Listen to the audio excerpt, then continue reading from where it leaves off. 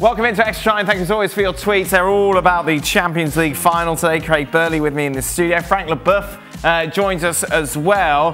Craig, after their defeat today at Manchester City, much more likely to sign either Kane or Haaland this summer?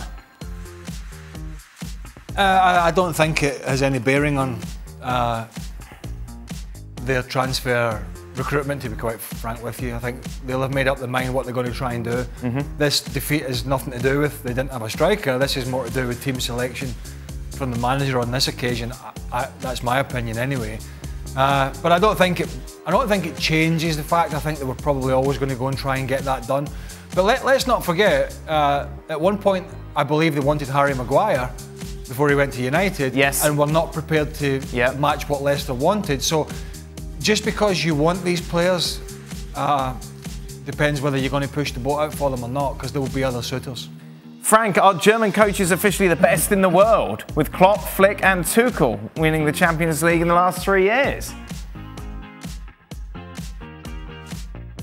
It's the best point you've made. Yeah, no, but I have no problem with that. You know, they're showing consistency and they're showing ideas. They're very much showing ideas because it's different football. Liverpool is more direct, Tuchel is more defensive and a little bit tiki-taka, where Flick is a little bit a mix of the two. So I'm very pleased with those football. So let's keep on doing, German people. Frank, remind us what you were saying off camera about PSG. No, I just thought that Emery won the Europa League. Yep. Tuchel won the Champions League. I heard yesterday that Pochettino wants to leave the club. I think there is something much to do, you know, especially after Pochettino words saying that there is no hierarchy whatsoever at the club. Thing that we know for almost 10 years there, where the players, they go upper the coach to complain. But when you see Emery winning his fourth title in Europa League, okay, but Tuchel winning the Champions League, it makes me wonder, you know, what's wrong with Paris Saint-Germain, even if I know the answer. Is Kante the best midfielder of this century, Frank? You know what? Yeah, I guess it is, but we have a kind of a heritage with players with the physique and the way of playing that way in France. We have Jean Tigana for the eldest, then Makelele, then Diarra, and now we have Kante. Same type of player. That's amazing and fantastic, all players, but I think Kante is maybe the best of them. I mean, that guy is amazing. I mean, in 2012, he was playing in the League 2 in Caen, and he won everything within like 5 years.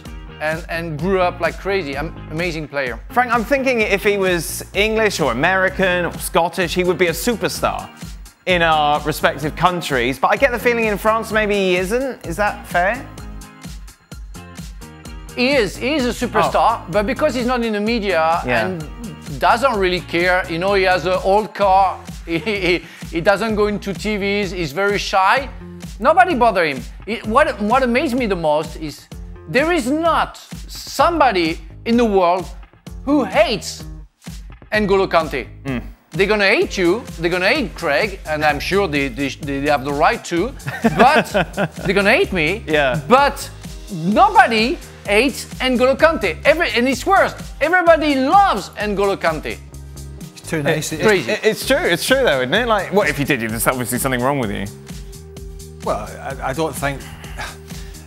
I think people get a misconception about punditry. It's not about liking. It's about analysing. No, but anyone who likes football in general, if you've got a problem with Kante, well, you have to admire what, as Frank said, you have to have an admiration for how far he's come. And to what level he's come. Arrived from where he was at, as Frank said, in the lower levels of French football, to be superbly recruited by Leicester City. And their recruitment of players in recent years has been sublime. Then to win the league there and go on now, be a regular for France and be such an important player for France. And then to play in the manner in which he did again. And we go back to, you know, we talked about Bruno Fernandes the other day, and other players, you know, complaining all the time. And he's not alone. When you see players complaining, even when you see Kante getting a free kick against him, or somebody's kicked him, or a decision doesn't go his way, I don't, and maybe he has, but I don't remember him getting up and the first thing that comes to his head is he's in the referee's face. He normally just brushes himself down, sort of accepts the decision, gets back in and prepares to get on with the game. That's what from a manager's point of view, that's a dream. Yeah, it must be a teammate's dream as well, knowing that he's going to be there all the time. Well, I have to say, I played with somebody, I'm not comparing them, but Paul Lambert at Celtic didn't have the energy and drive to get around the field that N'Golo Kante did. But Paul was one of the best at reading a game, particularly when he came back from Dortmund. He went to Dortmund as a journeyman, and Ottmar Hitzfeld turned him into one, a Champions League winner when they beat Juventus, and two, one of the cleverest holding midfielders in Europe. And in my time at Celtic playing with him, that just freed me up to go and score some goals from the middle of the park, knowing that this guy was behind, just reading the game, and he loved doing that. So he should have got the Player of the Season ahead of you, really, from the Football Writers. Well, maybe if he'd scored a few more goals, you know. But Paul, you know, just to give you an idea how important these players are, and that's why the big discussion on our show today was the lack of Fernandinho in particular, or Rodri in the City team, because it's not all about the goal scorers. It's not all about the De Bruynes. It's not all about the Mounts and the Havertz and all these players. This is such an important role in the team. City didn't have it today, and Kante delivers it in bucket loads when fit. Craig, what would you say about Pep now? Is he a serial choker or an overthinker?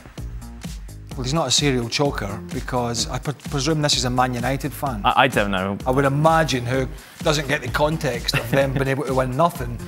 No, he's overthinking these big games. I mean, they have basically wiped the floor along with Liverpool domestically, cleaned up in the last 2 or 3 years. However, this sort of anvil round his neck is not going to go away until he wins this competition. But make no bones about it, if somebody handed me a football club tomorrow as a gift and said, pick any manager you want. I mean, it's close with Klopp and a few others, but I'd probably go for him. Really? Yeah, Guardiola. Yeah. I mean, this is a bugbear. There's no doubt about it. But it's definitely overthinking for me. The man, in terms of coaching and the way his teams play, and Frank said it in the show, he's been a genius of his generation. There's no getting away. It's a bit like you saying, people saying you can't hate N'Golo Kante. If you can't admit the talent as a coach this man has, then you just don't understand the game. Right. Is Chelsea's transfer spending, Frank, showing us that investing in a bunch of quality players is better than spending 200 million on one player, for example, Neymar?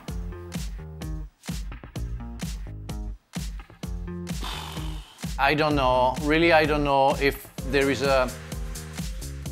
consequences of what happened last year and the fact that they spent. I believe in the way that you have to be solid everywhere. There is a big question mark now, and we saw it 2 years ago with Liverpool. We saw it last year with Bayern Munich, and we see it tonight with Chelsea, where a team is more important than a mega star. I'm not talking about stars, because every club they have stars, but I'm talking about mega stars. Ronaldo in Juventus, Messi in Barcelona, Neymar in Paris Saint-Germain with Mbappe. It doesn't really work, and it's not because of those players, it's just because of the clubs and the teams where those players play for. They build the team around them. It can't work anymore like that. It can't work. So is it Neymar's fault, or Mbappe, or Messi, or Ronaldo? Of course not. But those players have to understand that if they don't run and don't play for the others, it's not going to work. And tonight, we had another example. Let me debunk this point slightly. I see the point of the tweet. Let me just sort of, this is kind of weird. Yes, Chelsea have had this great success in the Champions League, but this tweet in particular talks about bringing these players in. Yeah. Let's analyse some of the signings. Right. Havertz has scored in this Champions League game. Yeah. Kai Havertz has not had a good season. Right. Timo Werner has not had a particularly good season. Yep. Hakim Ziyech has not had a particularly good season. Those were three of the big signings of the summer. Yep. So Chelsea have got it done, and Tuchel has got it done, and early in the season it was Lampard. And yes, these are good players. There's no doubt about that, and Havertz is a talented younger player. These are good players, but these three players have not had good seasons if you take the season as a whole, but they've had a great night, particularly in the Champions League. So that's a slightly weird one because, yeah, they've signed all these players, but they actually have been three of Chelsea's poorer players. Yeah. The better players have been Kante, and Jorginho's played better, and Kovacic early in the season played better, and Mason Mount's been better than these players.